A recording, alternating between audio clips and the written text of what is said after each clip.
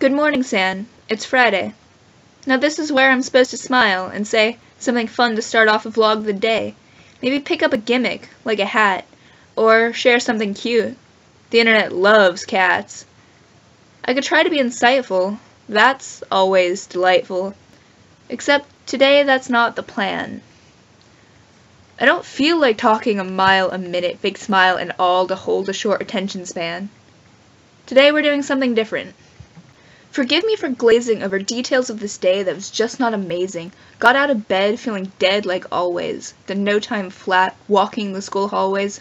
Shuffled from class to class with students who barely care if they pass, and with teachers too concerned about the state of their jobs to even care if you learned a single thing at all. After school there's nothing like good food and friends to lighten the mood, so we sat on a couch with small chat and smoothies, then ran through the rain as water swirled in storm drains. When I got home, I was tired of people, work, and all, so I shunned the urban sprawl and closed my eyes to the world. Here my regret lies, for those quiet moments of rest cost me the chance to see my dearest. Sure, now say, there's always tomorrow to make up for today, but you don't know how long hours can be. Now until then may as well be eternity. No, my love, I'm not quite alright, and I won't be until I have you in my sight.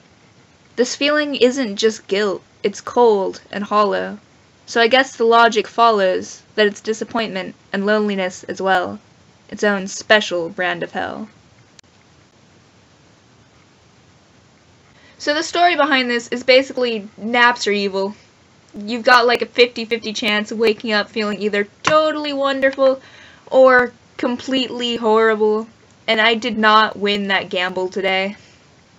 It doesn't help that I slept way longer than I intended to in the first place, and waking up in that kind of mood really didn't make me want to film a cheery vlog like I had originally planned. So maybe you'll get the vlog I had planned originally at some point, but not today, obviously. I know I'll be forgiven, of course, but it still sucks. A lot. Also, don't worry, I am fine, I was just feeling down. And when I feel down, I write about it. Yeah. I don't remember how to end vlogs properly. So, goodbye everyone. I'm going to go sleep more, hopefully with more positive consequences this time. San, look forward to seeing your video tomorrow, as always.